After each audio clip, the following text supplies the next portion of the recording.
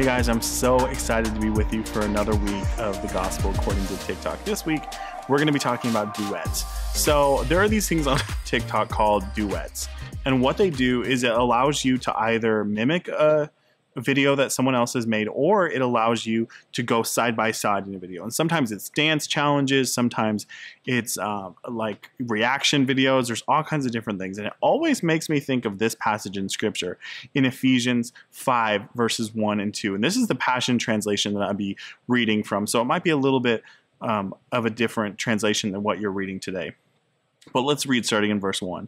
Be imitators of God in everything you do, for when you do, you represent your Father as his beloved sons and daughters, and continue to walk surrendered to the extravagant love of Christ, for he surrendered his life as a sacrifice for us. His great love for us was pleasing to God like an aroma of adoration, a sweet, healing fragrance. The Apostle Paul is writing this letter, and he's writing it very passionately. He gives a clear instruction for us to be imitators of Christ. That's probably what your translation says with your Bible at home, is be ye imitators of Christ. And this is actually what he's talking about. See, when I'm on TikTok, I see lots of people making duets and dance challenges, and it reminds me to be an imitator of Christ. And I hope that after today, when you see duets or any sort of video like that, I hope it strikes in your mind that we should be imitators of Christ. What's interesting is that when we become imitators of Christ, the Bible says that we represent our Father as his sons and daughters. This is really important because what you need to understand is sometimes when you get in trouble at school, or sometimes when you get in trouble out if you're with your friends, and your parents will say, you're not just representing yourself, you're representing us, you're representing our family. And this is especially true and something that we need to keep in mind as believers. See, when we are a believer and people know we're a believer, when people know that we're a Christian, you're not just representing yourself, you're also representing Christ. And so sometimes when people can see that, if someone is very unfriendly or mean or cross with someone else, other people will see that who are not believers, and they will see it and think, wow, is this what all believers are like? Is this what it's like to be a believer? And we have to kind of cut it off right there and say, no, we're supposed to be imitators of God and represent our Father in heaven. This is a serious opportunity that we have to share with others, not just the love of Christ, but also what it looks like when the love of Christ is expressed through his followers. So we don't get to just show his love, but we get to express his love through him. So there's these two thoughts. And the first one is the thing I just said, show the love. We have to be people that show the love. In John 13:35, it says this, by this, everyone will know that you are my disciples if you love one another. This is actually Jesus speaking. He's talking to the disciples and he's saying, listen, don't quarrel with each other. Don't fight. Don't be at each other's throats. The people will know that you're followers of me if you love one another. And Jesus is speaking to his disciples in this passage in John, and he's explaining them that the lifeblood of his movement is love. What's pushing this movement forward is love. Remember last week we talked about what's often referred to as the golden rule, remember? Well, it's important to know that this week is actually how Jesus said people will be able to tell that we are his disciples. Remember, he said there was a golden rule. Do you guys remember what that was from last week when in week 2 of the Gospel According to TikTok, we talked about how Jesus said, love God and love others. It was as simple as that. Well, now he's saying, okay, this is what loving others looks like. This is what it actually looks like when love is expressed. It's selfless. It cares about others. It's kind. And this is the kind of love that we are to show one another as believers.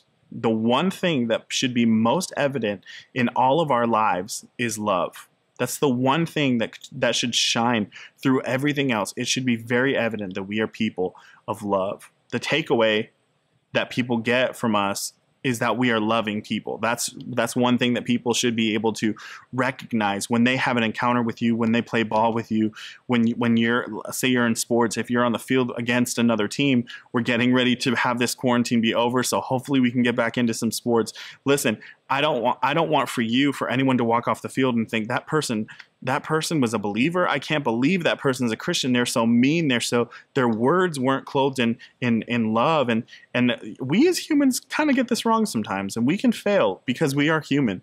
But this is the lifeblood of the movement of Jesus Christ, is that we are full of love. See, when you're making a TikTok dance video, you practice again and again and again until you get it right, because no one posts their failed TikTok dances. They always let you know in the comments, this took forever. Well, why did it take forever? Because getting it right takes some time. We did a TikTok contest in December. Some of you guys remember that. And I saw you guys in the hallways, in the lobby, right here in the Student Center, practicing and making sure that you were doing your best to get it right. And it's because those things take time. And it's really important that you understand that these things take time. This is actually how it works when you're showing love. We try again and again and again to get it right. You won't always be loving at first, when you first start to live a lifestyle of love. You'll get it wrong sometimes. You'll mess up. You'll say the wrong thing. I do that still. But if you commit to showing love to everyone around you, it will pay off. When someone works hard on TikTok, they end up on the For You page and everyone can see it. And when we show up in our lives, when we start to live a life of excellent love, Jesus will give us a platform to show his love, and it will be on display for others, not so that we can get applause or credit, but so that we can represent our Father. Once we've shown love, then we have to learn to share it. So this is number 2. We have to share the love. Jesus was among many things on earth, but one thing he was on a mission, right? In Matthew 10:24, he says this, "And if anyone gives a cup of cold water to one of these little ones who is my disciple, truly I tell you, that person will certainly not lose their reward." Another translation says, "When you do it to the least of these, then you've done it unto me." This is what it's important to remember at this point, is that when we do things in love, we're representing our Father, but also it can't just be, shining love or expressing it or just even speaking it from your mouth. You have to actually do things that are loving. It's more than just words. It's more than just lip service. It's actually actions that contribute to a lifestyle of love. Jesus empowered us not only to show love, but to share it as well. Especially right now, as we're coming out of this quarantine, it's important to share Christ's love with others. There are some people who are hopeless. There are some people who have lost a ton of stuff during this quarantine or during the shutdown. And it's important that we know as believers that it's our responsibility to show the love of Christ to those people, and to not just show them, but to share with them and just wrap them in our arms, not expecting anything in return, just wanting to love on people. That's what Jesus did, right? This may be something as simple as helping a neighbor who's maybe gotten a little behind, or this could be something as serious as one of your friends has lost someone during this quarantine, and most likely they weren't able to have an actual funeral. It may be carrying that friend through a time of recovery, or maybe they've really had a tough time while they were inside quarantined at their house. Maybe they've really had a tough time and they just need some time for somebody to love on them. Well, that's our responsibility as believers. That's our job as believers, to really show them the love of Jesus. It's really, really important that we can take hold of this. And what's interesting to me is that when you do a duet on TikTok, usually what happens is sometimes you'll do a reaction, but most of the time what you're doing is passing along a trend. And what's really cool to me is there's a dance trend right now on TikTok, and my wife and I were trying to learn the dance. And this is the music for it. If you're on TikTok, you've heard it. And we were trying to get it right and make it for the end of today's video, but we just couldn't make it happen. And what's funny is that there's so many people that have done this dance challenge. I'm dance impaired, so I can't dance very well. But there's so many people that have passed along this dance challenge, or maybe some of the other ones. Maybe it's this one. So you hear that? You know what I'm talking about. You've seen that dance challenge.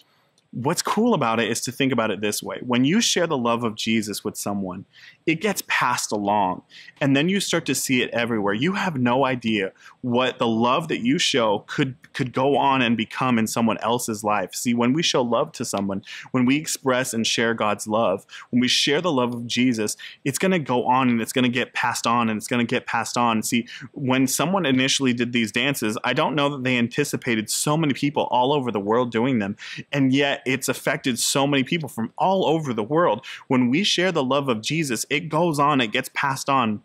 and it becomes viral, and it becomes something that people have got to share.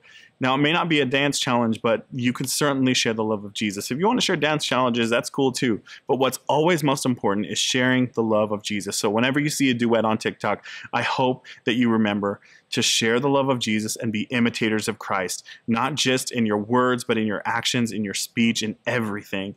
I hope that you can learn to be an imitator of Christ. Let's pray together. Heavenly Father, I just pray that as we continue in this series, Lord, I just pray that you would check our hearts to make sure that we are being imitators of Christ, that we are representing you in the best way possible. And Lord, I just pray that as we continue to come out of this quarantine, and as we continue with our lives as normal, Lord, I just pray that one thing that we wouldn't lose sight of is showing love to others and being there for other people in their time of need. And Lord, I just pray that in our hearts you would search for the areas that maybe we need improvement on, so that we can continue to show love and that we can grow in our love for others. Maybe we don't have very much love in our hearts. Lord, that's something that you can help us with. That's something that you can train us to have. And so, Lord, I just pray that you would help us by your Holy Spirit, train us to have the kind of love that it takes to truly make a difference in our community, in our family, in our school, in all of, and everywhere that we go. In Jesus' name we pray. Amen. Guys, I want to end with this. In February, the Lord began to work on Pastor Megan and I's hearts, and we went and talked to our pastors and kind of shared what we were thinking the Holy Spirit was speaking to us. After a time of prayer, the Holy Spirit really began to reveal to us that we believed that our chapter here at Plainview First Youth and Plainview First Assembly was over. We did not anticipate that COVID-19 would be a global outbreak and we would not be able to spend these last 2 months with you. So when you get back, Megan and I won't be here. We will no longer be your youth pastors. This is what I wanted to say to you. We really didn't want to tell you this way, and it's the reason why we waited this long to say anything at all. Pastor met with us this week, and we kind of decided that it was time to go ahead and tell our church and you guys. Here's what I can say. I'm so sorry we had to tell you guys through technology, through social media. That's not how we wanted to tell you, and we certainly wanted to be around to spend time with you, to love on you, to give you hugs, to be around you guys, and to spend this last couple months with you. And we certainly wanted a chance to be able to physically say goodbye. Unfortunately, we will still be not allowed to meet by the time that we are leaving. We're leaving on May 31st. And so we won't get another chance. Here's what I can say about that, is that Megan and I will be here on a Sunday to say goodbye when all of the quarantine is over, and we'll be able to say goodbye to everybody and give you a hug. So I hope that as soon as church opens again, which is going to be here pretty soon, that you're able to be here on that Sunday. We will announce it. We'll let everybody know so that we can give you a hug and tell you that we love you. The other thing I wanted to say is this. We've loved being your youth pastors. We've been here 4 years, so some of you guys grew up with us, and I honestly could call you out by name, some of you guys that are coming to mind, and we love you.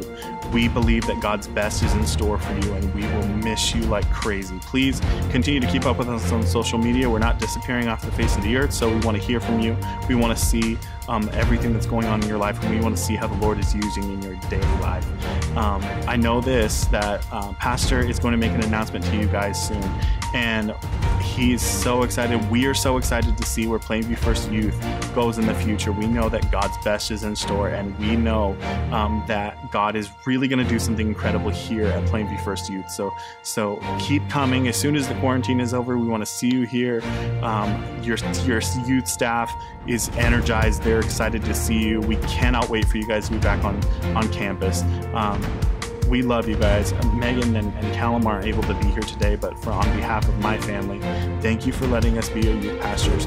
We love you guys more than you could ever know. We have really, really enjoyed being your youth pastors. We love you. And again, we are so sorry that we're not able to physically be together, but the next best thing is to just hopefully try and come on camera and express how much we love you guys and how much we're going to miss you, and especially how much you have meant to us over the past 4 years. We love you, and we are praying God's best for you. Again, we'll be back on a Sunday so that we can say goodbye, but I wanted to go ahead and make the announcement here because your parents have already learned about it.